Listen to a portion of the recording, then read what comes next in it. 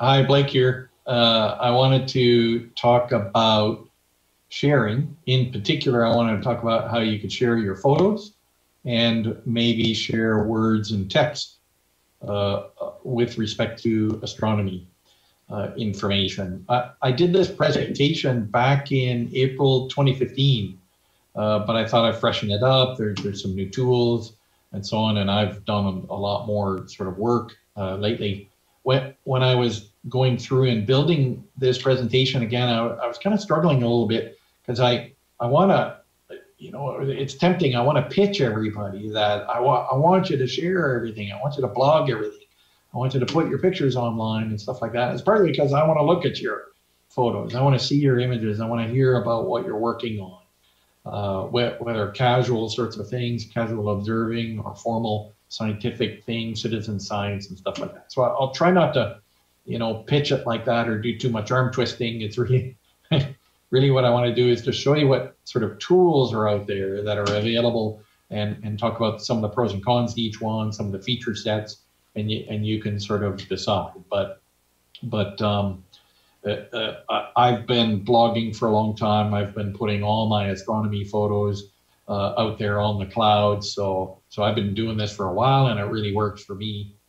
This is maybe kind of aimed at our new astronomers and new members also, because if you are thinking about going for some sort of certificate, one of the RAS certificates, that we want you to do good logging, keep good notes and stuff like that. So this might help you do that. That was part of the reason that I started blogging, was to have detailed log notes at my disposal, and they were easy to get to. As a new imager, you might really want to get your images out in the cloud because you want feedback. If you're getting started and you want to know how to get better and you want constructive criticism, there's lots of environments where you can do that. You can get feedback from like-minded people to get you on a good path. So here we go. So why do you want to do this? Again, I don't want to sort of belabor this too much, but I just want to focus on the tools. And also it was easy for me to sort of get nostalgic during this, because I think back to when, a family member would come back from a trip and they would share their photos. They'd load up the slide carousel. We'd close the curtains in the living room. We'd watch their show, and it was, it kind of drew everybody together. Yes, somebody would fall asleep and be snoring, stuff like that. But I feel like something's been lost a little bit, that a lot of our photos are trapped inside our cameras or trapped inside our hard disks. Okay, again, I don't want to go too much down that path, but I think when we get together, or when we have in the past, when we've met up at a meeting, we've talked about, what are you doing? What are you doing? And maybe we've got a neat photo on our phone. So we show people, I shot this photo last week, and the person we're showing it to, they go, wow, that's really great. So we're looking for that. We're doing this already.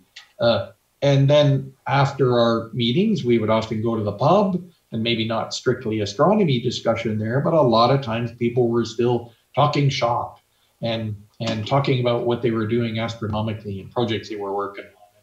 And again, sharing photos. So it's just in our DNA that we share. When we go up to the observatory, when the Carr Astronomical Observatory reopens, we'll be up there and sharing things and helping each other out and stuff like that. Of course, we have our forums, so we share lots of information there. So we're already doing it, right? That's my point, that we're already sharing.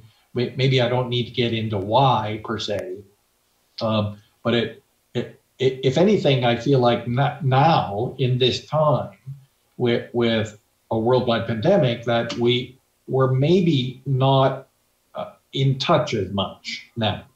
So there's an opportunity to use social tools and communicate, albeit electronically. That's more important now than ever, because we can't get together sort of physically. Some might argue this is egotistical, but I don't know. To me, maybe that's not my sort of take on all of this. I'm interested in what you're doing, and I want to see your photos. So who's this for? I think it's for a Rask member. Are your family members really that interested in what you do in your astronomy hobby? They might pleasantly nod and acknowledge you and go, oh, that's a lovely picture. But certainly you'll find within Rask members and astronomy friends that there's a lot of interest. And again, people want to know sort of what you're doing. So fellow amateur astronomers and fellow astronomers and Rask members and so on are interested in what you're doing. If you know me, you know I'm into double stars and I'm really interested in double star observing. So if you're looking at double stars, I really want to know about that and how you're doing and what you're seeing or what you're imaging. What can you share? Well, kind of anything. I am speaking quite broadly here. I'm not talking about just strictly photos.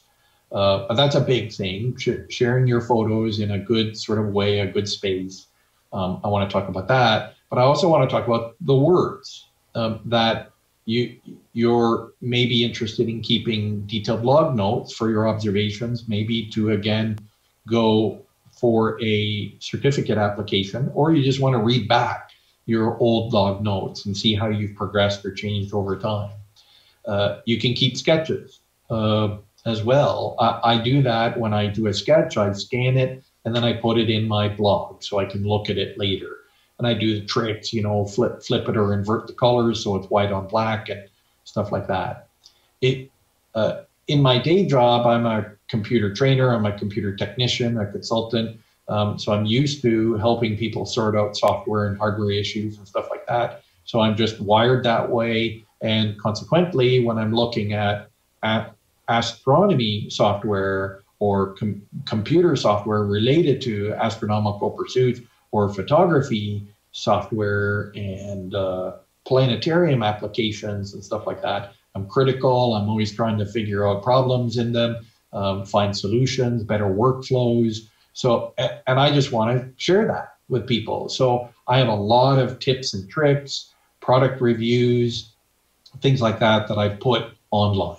And when I get hot under the collar about something, some silly design in a piece of software, maybe I'll be a bit more sort of heavy-handed and rant a little bit, but that's what you can do. You can soapbox a bit in something like a blog with words. And you can do citizen science. If you're measuring variable stars, you could put your notes there to refer back to them. I keep all my double star measurement notes online, the raw information and all the things I do to go through data reduction. So you can do things like that. Jeff Garrity, the late Jeff Garrity, he kept his log notes online. And I don't have one open right now, but he would keep fairly brief notes, but he would numerically increase the number, increment each one of his log notes so you can see all of his history. He would indicate it was a daytime or nighttime observation. So if you Google that, if you Google Jeff Garrity log or blog, you'll find his notes. Paul Markov, our host this evening, he's a big fan of blogging. He's got an article in the Rask Observer's Handbook. He encourages that. He promotes that. So we want people to keep good log notes. We strongly encourage that. You don't have to if you really don't want to. But that's what I do. And I wanted my log notes to be sort of available anywhere, anytime. So a blog tool really suits that for me. Okay, I admit I get a little terse and abrupt maybe with some people about this. I'm very opinionated about this. I don't think in some cases we're using bandwidth effectively. I'm a big sort of proponent of this, that we need to stop using email for huge attachments. That's a broad comment, general sort of comment there. So ideally, in a perfect world, yes, it does maybe take a couple of more steps here, but if you have a big, huge file, I would suggest you put that in a shared place somewhere. Simple files, you could put those in Google Drive or in Dropbox or something like that. And then what I try to do is link to the file or use sharing features in that service so people can get to the file and look at it. And more, we're doing co-authoring of documents and things like that. You don't want to use Facebook as your sole or primary mechanism for sharing your photos. And that's because Facebook just kills these photos. You've gone to all this trouble. If you're an astrophotographer, you've gone to all this trouble to collect great data, do your dark subtraction, do your bias subtraction, make high quality images, and they're of a very high resolution. And then you put them on Facebook and they might look terrible. And maybe you're trying to share them because you're pretty proud of your work. You're chuffed. And people look at the photo and they go, it doesn't look that great to me. Or there's technical problems, like there's a moire effect that appears in the image. So ideally, again, you don't want to put your photos on Facebook. You should put them in a proper photo storage mechanism or facility. Then you can link to them in Facebook. So people, if they're in a hurry, they can just look at the low resolution image and go, oh, that's nice. But for people that are really interested in, they can follow the link and see the super duper high quality, high resolution one. Then they'll go, oh, that's awesome.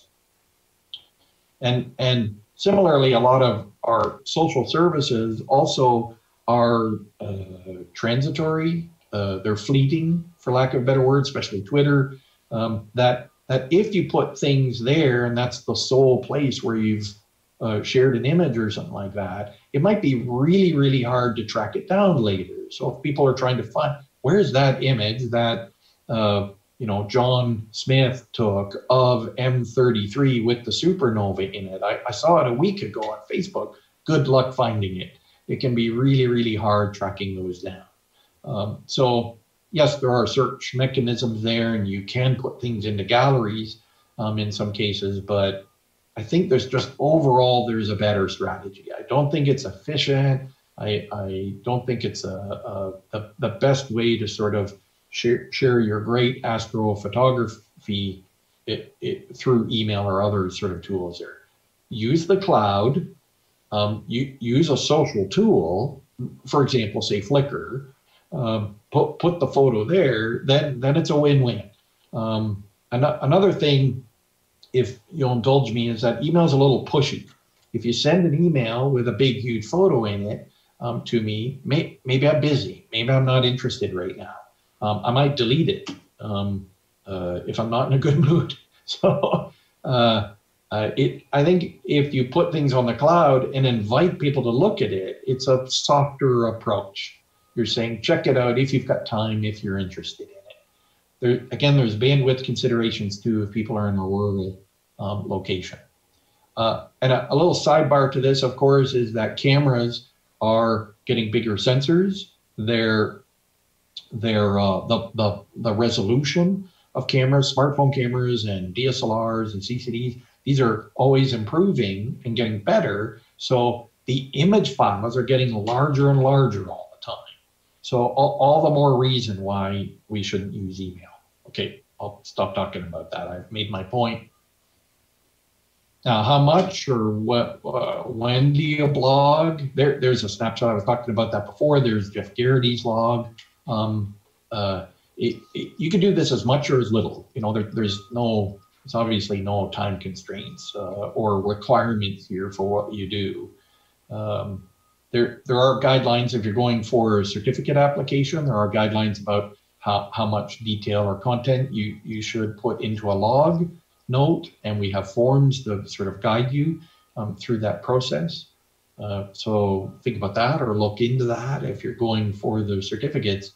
But again, it's up to you. I know sort of things there. I put everything that's sort of astronomy related or to do with science or cosmology that will go into my blog. So it's my observing notes, my things I'm interested in about space flight, and if there's an interesting article about cosmology, say string theory or something like that, I'll often refer to those. So for me, it's sometimes busy. Sometimes I'm doing a couple of posts a day, and sometimes I don't touch it for a couple of weeks.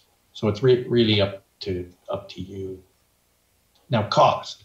A lot of the things that I'm suggesting here can be done for free. Yay! So you can have a blog site for free. You can use some of the imaging sites for free, although there may be restrictions as to the number of photos you can load up or put online, or the quality of those photos, how big they can be, or how long a video can be. There's only so much usually you get with a free account. You can spend some money and get expanded services, and then you can do more. So that's pretty cool. Arguably, though, if you think back to the old days, I used to shoot a lot of film and slide, and then get those processed and so on. So there's the bulk stock that you would buy, and then you get it processed. And I started sharing my photos, or setting up to share photos. So in general, I would run duplicates of all my photographs when I had it at the lab for reproduction, or getting the, I don't know, 3x5 prints or whatever. I just tell them do duplicates or triplicates, and then I would give those away to people. So back then I was sharing even with paper photos, and there was a lot of cost associated with that. The physical print that I was giving away had a certain, small cost associated with it. So you can spend a little bit of money. I'm not trying to spend a lot here of your money, but you can do this for free or very inexpensively, I think. And where can you do this, or what tools can you use to do this? There are a lot. There are a lot of tools. So I don't have any head and shoulders favorite above others. I think I'll give you some suggestions for the really common ones, and then you should have a look or evaluate and see if you like them, and maybe talk to some other people that use those services and see what they think. But it's a huge field. There are many choices here, but I'll feature just a few of them. And in the chat, I am curious what other people are using. You could type in what tools or services you're using. So in the YouTube chat channel, feel free to make some notes there. I'm curious what everybody's sort of using. So here we go. Google Photos you can use to put your images and video online. In fact, you can put unlimited photos and unlimited number of videos online. They are restricted, though, in terms of their size. There's maximum megapixel limits for the photos and maximum depth, pixel depth for the videos. But essentially, it's unlimited. You could have all of your photo library online. And there's some neat features about Google Photos. There's automatic syncing. I personally don't know if I like that. I usually turn that off. But you can sync things automatically. It's got some smart organizational or pattern recognition things that might be creepy, but it can find all the people. It can find all the pets in your photos. There are controls so that you can share things with friends and family, and maybe not to the whole public. So it's pretty neat. And there's a snapshot of my Google Photos, just some pictures I took while I was up at the Carr Astronomical Observatory a few years ago. And you can see they're sort of collected by date there, so a little sort of gallery. And they're nicely sized, and you can click on them, zooms into them, blah, blah, blah. Usual things that you would sort of expect. But I don't sort of use that per se. I've dabbled with a little bit. It seems okay, but it's not sort of knocking me over in terms of its capabilities. If you're using Apple products, you have iCloud, you have a certain amount of space. Peter Vizsla, I know he uses this. I think if I understand correctly, you get 5 gigabytes of space for free with that. Now that's not a lot these days. Again, with higher resolution cameras and bigger sort of photos available. But you can store in it photos, videos, documents, everything. In fact, you can put everything in iCloud. And of course, Apple tries to make it easy by synchronizing everything to every device.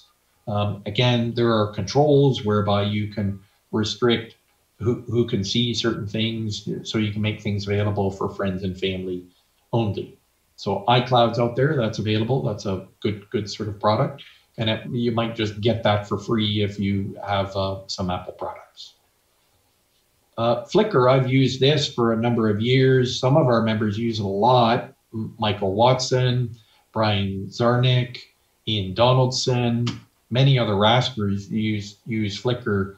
And in general, it's pretty good. And you can put 1,000 high resolution photos online and some HD video. Advertisements may show with those. A lot of the photo tools support tagging and commenting. So tagging is really good for organizational purposes. Comments is nice. You can get some feedback on things. Flickr has very good permission controls and copyright controls. And they say they want to help you share photos with people that matter in your life. So this is just sort of what they do. I've used the service a bit. I had a pro account for a year or so, but again, I don't sort of use that very heavily, and I get confused by the organizational mechanism with it. But it's a good service. SmugMug is aimed a bit more at the pro-am, the professional photographer, where you can put a photo online and high quality versions can be downloaded and purchased by viewers. So that's sort of nice. Now you can try it out for free. They have easy uploading options. You get unlimited storage. One of the things I like about it is you can control the skin or the background.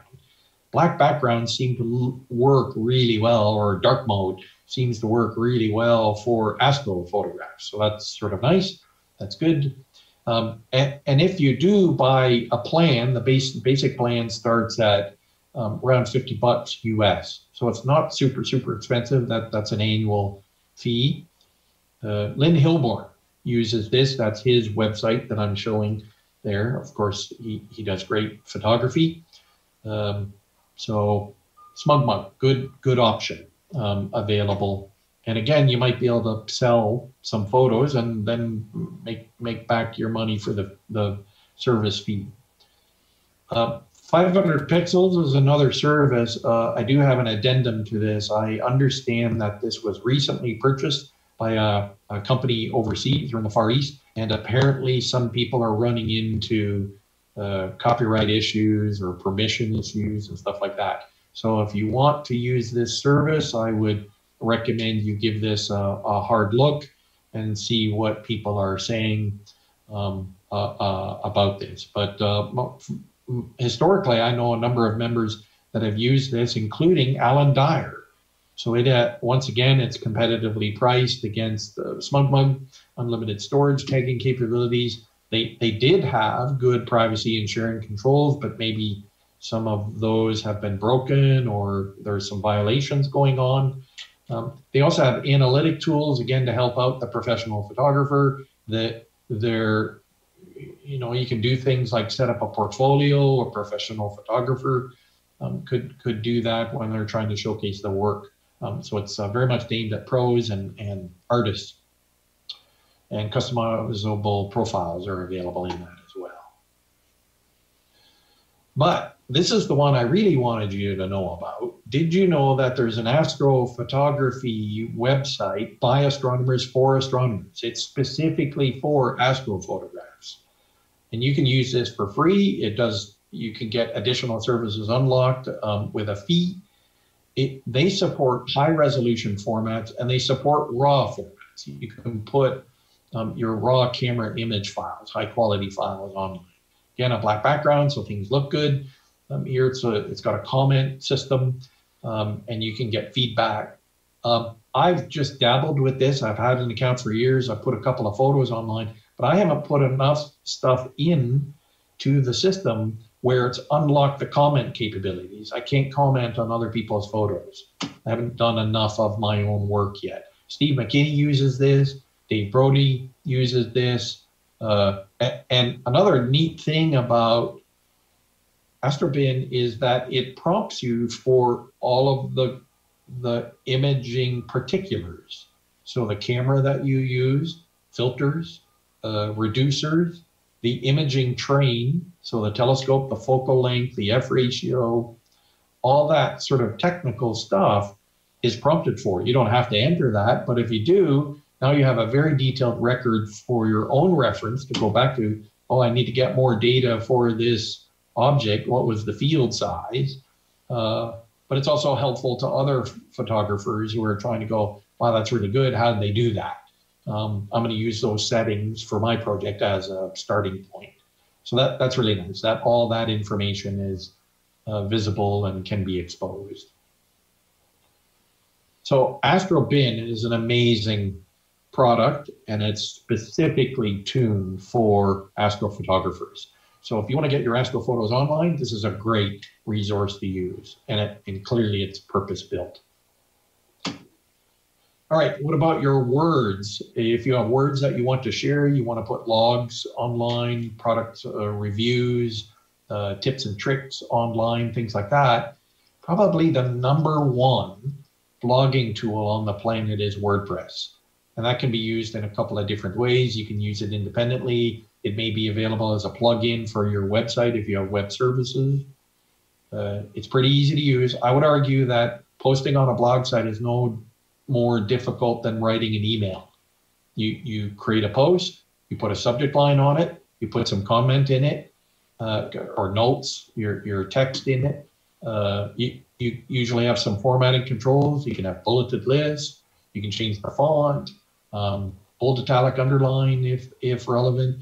You can do all that, and then add a picture, like adding an attachment to an email. Really, really easy to do. WordPress has lots of themes, so you can change sort of the style or look or feel to the page, and you can activate comments so people can comment on articles or on photos that you've put there. So lots of sort of good stuff. I created a WordPress account. I created a Blogger one. I tried each one for a little while, and I settled on Blogger. But they're very, very similar. I don't think one is vastly better than the other.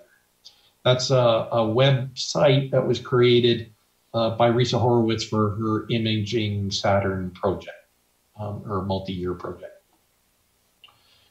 There's a snapshot from my webpage, although that's an old sort of article back in 2015. But again, I settled on Blogger. It felt a little bit better to me. Again, really easy to use. They recently changed the interface, so I'm getting used to that. But actually putting pictures in the blog now is easier than it was before. So that's kind of good. There's other things I don't like, but it's a pretty good. Again, you can use it for free. I think WordPress does this, but certainly Blogger does this, that when I put a photo in an article, it automatically does thumbnailing. That means it makes a small version of it. But when you click on the small version, it expands out to a large version. So that's automatic thumbnailing. That's great. That's super easy to use. You can use themes. I took a theme and then I customized it. I wanted a very particular color palette. Now I know sort of how to do programming, so I was able to do that. This is a Google product, so there's lots of interconnectivity with this. I've activated the comments, so some people look at my blog and put some comments on some posts, and I use tagging quite heavily. So you can do cross-referencing. You can look up something by a topic, like you can choose the make of a telescope, or you can choose the word Messier, and you'll see all my posts that have to do with Messier objects. So I really like Blogger. And for me, again, I said this before, but I'll reiterate it, that I actually put all my astro photos in my blog. So everything is there. And I have my tips and tricks there. I have my photo, my articles, my product reviews, my observations, my detailed observation notes from a session, be it a visual observing session or a photography session, tips, discoveries, watch outs, guidelines, quick reference guides, all of that's in my blog. For me, it's one-stop shopping. And I created this because I wanted to have my log notes with me. I didn't want them in an individual computer that might go missing or be left at home. I wanted the log notes online. I wasn't worried that they had to be restricted or people couldn't see them. I didn't really care about that. I wasn't necessarily wanting to soapbox or get on a platform. I just went, if I put my log notes in Blogger, I'll be able to get to them anywhere. When I'm at the observing location up north, when I'm in my backyard, when I'm at a friend's place observing, when I'm camping. That was the core idea that drove me to this. I wanted my log notes available no matter where I went.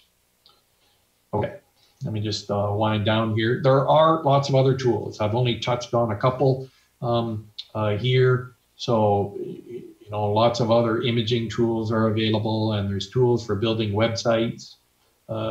And they all make it pretty easy. You don't have to have a programming background or programming experience. So that's good. And so I'm encouraging you to share your work and maybe share words, your thoughts and observations and discoveries and your watch outs and tips and tricks about software and stuff like that. And that, again, that's a little bit of me plugging that, you know, I encourage you to put this stuff online. And some people might feel really self-conscious about that, not want to do that, but I would suggest you sort of think it, sort of look at it big picture. You're already sharing with fellow astronomers, and you're sharing with me when we get together, your observations, your photos and stuff like that. So just do it online. And then I can check it out, and your friends can check it out, and astronomers can check it out, and club members can check it out anywhere, anytime. You might use this proactively for learning, to see your progression and to improve and to progress through difficult sort of processes, especially stuff like astrophotography, which is very, very challenging and requires a lot of skills, a lot of patience. So it's neat being able to go back and see where you were then and where you're at now. Again, because we can't get together, I think it's really sort of important. So thanks for your time. And I want to thank RASC members for directly and indirectly sharing their stuff. I stole a few screen snapshots there. And I'm grateful for Blogger letting me use the tool as much as I have. It's still kind of amazing to me, all of the material that I have there. And and I think, sort of a funny little anecdote here, I thank Sky and Telescope, because they must have done a Google search and they were looking for photos of double stars in a particular constellation. And they found my blog and they contacted me and said, can we buy one of your photos?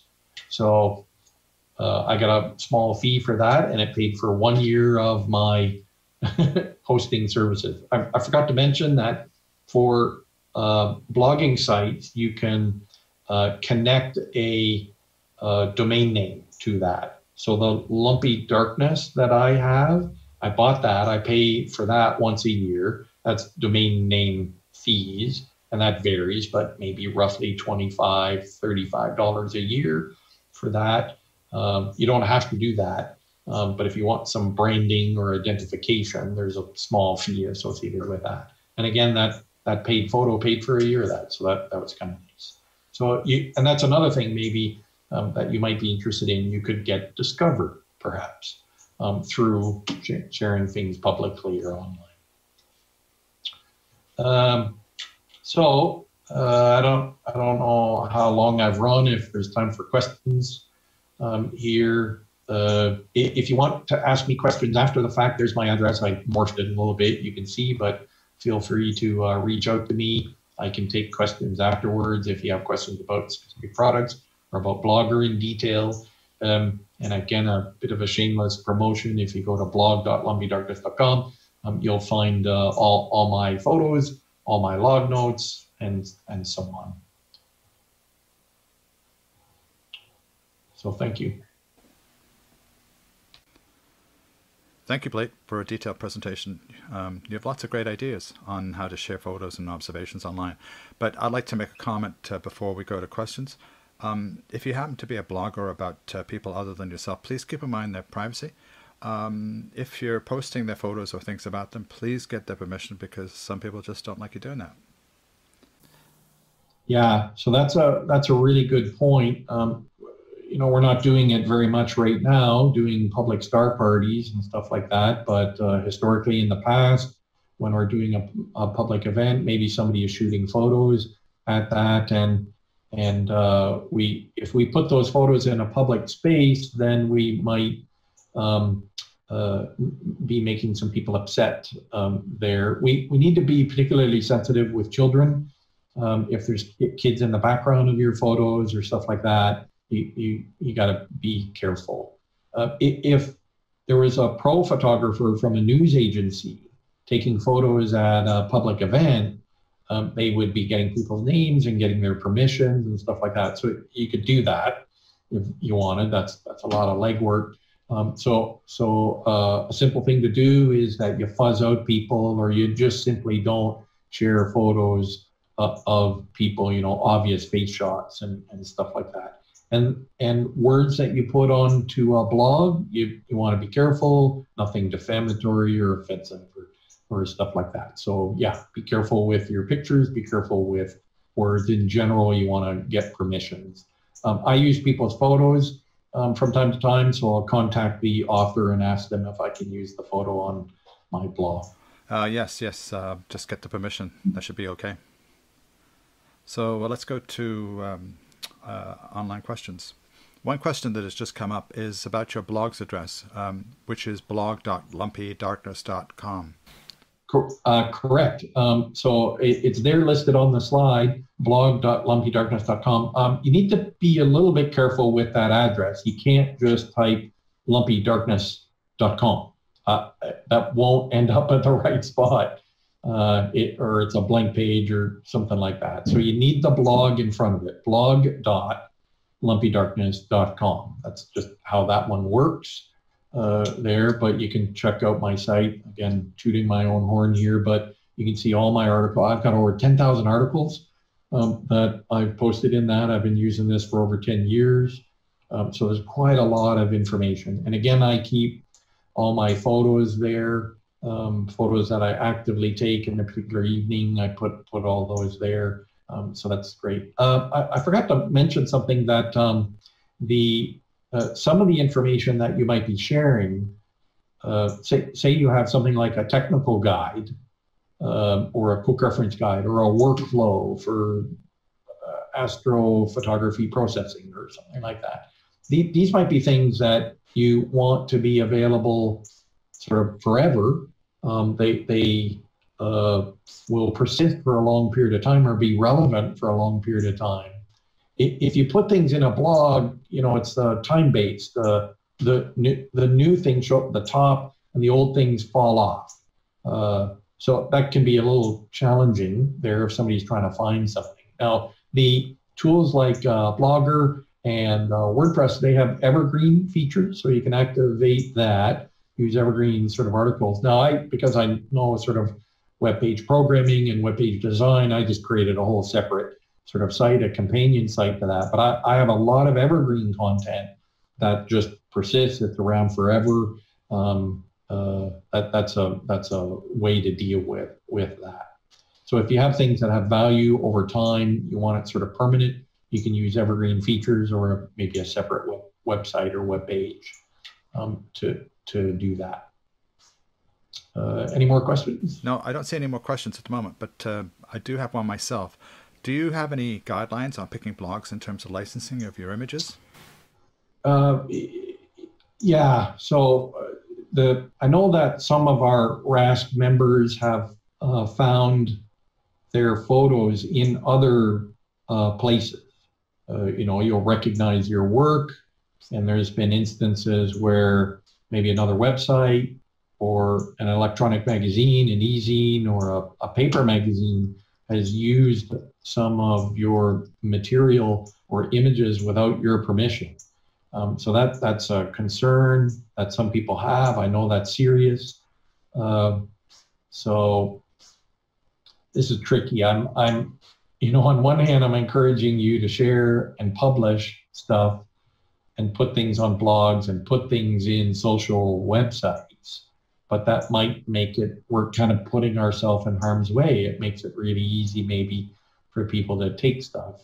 So you want to look at the sort of permissions and restrictions and controls that are available in a particular tool, but there's other things that you can do. Again, I know people are sensitive to this. Flickr has really good, powerful controls to, for example, block or prevent downloading, but people can, it's so easy to take a screen snapshot of something. So we're betwixt in between in some respects. I'm encouraging you to share your photos, but here's one trick. Don't put online the highest resolution photo, or don't put online a photo that is of print quality. You use lower resolution photos. And then if people are interested, you know, somebody like a magazine contacts you, you can provide the high quality photo for print media. We need 1200 dots per inch or more when we're printing. But if you do a slightly lower quality photo, you can maybe control that or manage that. Flickr and SmugMug, they have built-in mechanisms for stuff like that. So again, have a look at those sort of features. And that reminds me of another thing, and maybe people aren't really sort of clear about this and how it works, but you might want to spend a little bit of time learning about or understanding how copyright works. I don't know if you know this, but it's very clear in the Western world, and you can visit the Canadian Appropriate Agency website. But the bottom line is, when you create something, when you write some words, when you create an artistic piece, when you shoot a photograph, any photograph, terrestrial or astrophotograph, you have copyright. Boom, done. You have copyright immediately. And if you have the original files, you have the original materials, you could prove that you're the originator of that. Now, that might not be trivial or easy, but that's the way copyright law works in Canada and most of the Western world. You create something, boom, you have copyright. And you don't need the little C with the circle around it and a date and your name beside that. You don't need that. You have copyright no matter how it's sort of presented. So if I understand this correctly, you're sort of good to go. Now, it's easy to do that last little bit.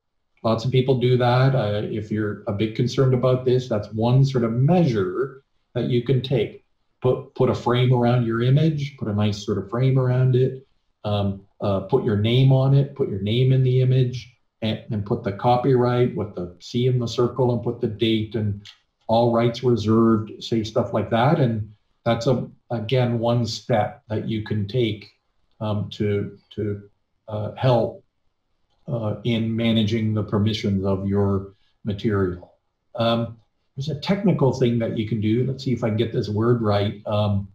Steganography. Sorry, I butchered that word, but that's where you hide things in plain sight. So look into that. There's ways that you could embed things inside your photos that later you could extract and prove that it's your work. So there are a number of things that you can do to sort of try and manage this, control the permissions and so on. So low quality images, put a copyright on it, put your name on it, use a lower res photo online, not the super duper high quality one. And those are good measures that you can take. And if you do find something that's been taken, just nicely ask that other party, please take that down, stop doing that. Or I will have my lawyer contact you. So those are things that you can do. So I hope that helps. Hope I've been able to show you lots of resources and tools where you can share your photos. Again, a great site is Astrobin, and that you can share words on WordPress or Blogger to share your stuff with us. And again, me personally, I'm encouraged by that. I hope that I can see what you're doing, see what you're working on. So thanks for your time. Thanks, Blake. I think that's it for the questions. But really appreciate the time you put into your presentation. Really excellent. Thank you.